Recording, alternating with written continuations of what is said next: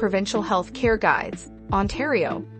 In Canada, public health insurance is available to eligible residents. Canadian citizens and permanent residents can apply for provincial health insurance. Let's look at the eligibility requirements. You are eligible for OHIP if a child born in Ontario.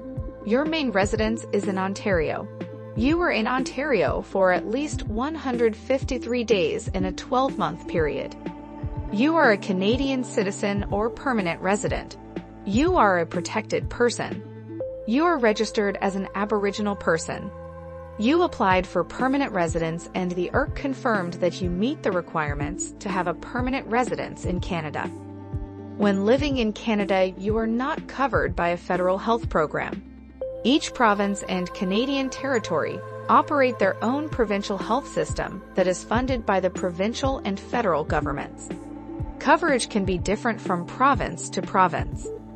Although each program covers certain programs or procedures, you cannot hop from province to province. There are requirements that must be met to acquire coverage. In this video, we will cover the Ontario healthcare system. What is OHIP? OHIP stands for the Ontario Health Insurance Plan. It is a government-run health plan that pays for many healthcare services, including visits to your family doctor and various specialists. OHIP provides Ontario residents with medical and emergency care that's free of charge. The costs of OHIP are covered through taxes. All Ontario residents pay for OHIP through their personal income tax. Getting an OHIP card. To apply for OHIP, you have to fill out a form that you can find online or at your local Service Ontario. You will also need to show 3 more documents: proof of citizenship or OHIP eligibility, birth certificate, passport, temporary confirmation of registration document, etc. Proof of residency, employer record, income tax assessment, property tax bill, mortgage or rental agreement, etc. Supportive identity, credit card, employee ID, passport, student ID, driver's license, etc. You can only apply in person, and you can only use a document once. So, for example, if you use your passport as proof of citizenship, you cannot use it as a support of identity document. OHIP coverage. Dental. OHIP usually doesn't cover dental services. However, OHIP may cover some dental surgery if it's done in a hospital. Prescription drugs. OHIP does not pay for prescription medicine if you're older than 25. Your private insurance plan may also cover part of your costs.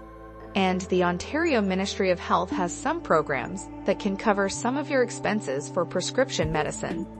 Ontario Drug Benefit Program, ODB covers some costs with prescription medicine for those over 65 who get social assistance and for long-term care patients. Trillium Drug Program. The Trillium Program helps those who have high drug costs compared to their family income pay for their prescription drugs. Special Drugs Program. This program helps those who suffer from HIV, schizophrenia, and other conditions pay for their drugs. The New Drug Funding Program. This program covers the costs of certain intravenous cancer treatments. Exceptional Access Program. This program covers some drugs that are not included in the OBD, but only in some cases. Respiratory Syncytial Virus Prophylaxis for High-Risk Infants Program. This program covers the full cost of treatment for infants suffering from RSV. If you do not qualify for any of the above programs, you can purchase private health insurance. You can click the link in the description. Extended health care. People who have high health costs but have an income that's too high for them to be included in the Ontario Disability Support Program may be eligible for the extended health benefit. The extended health benefit may help with the cost of medical supplies, such as those for diabetic or incontinence, assistive devices, such as hearing aids, prescription drugs, vision care, dental care, if the recipient 18 years or younger, transportation to and from medical appointments, travel and out-of-province coverage. If you plan to travel outside of Canada for a period of time longer than 7 months in a year, your OHIP coverage will still be available for up to 2 years if you have a valid health card and you lived in Ontario for at least 153 days per year for the 2 years prior to your leaving. OHIP will cover a limited amount of the treatment costs if you receive treatment outside of Canada.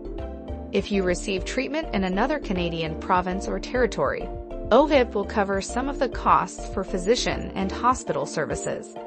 Students and seniors. Students and seniors are covered by special programs, such as the OHIP Plus.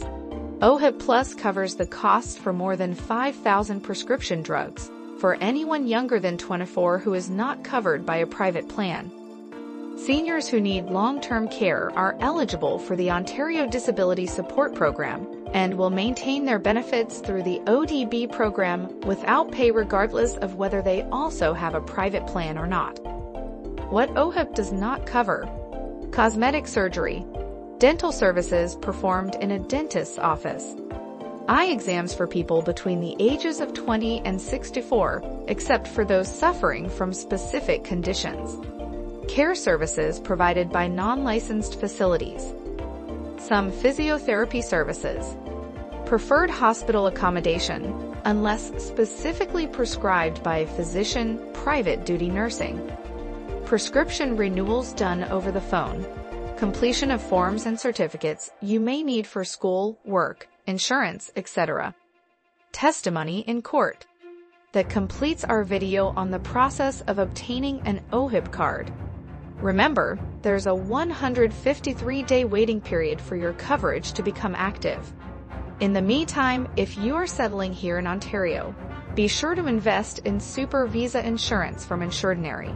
It will protect you in the event you become sick or injured.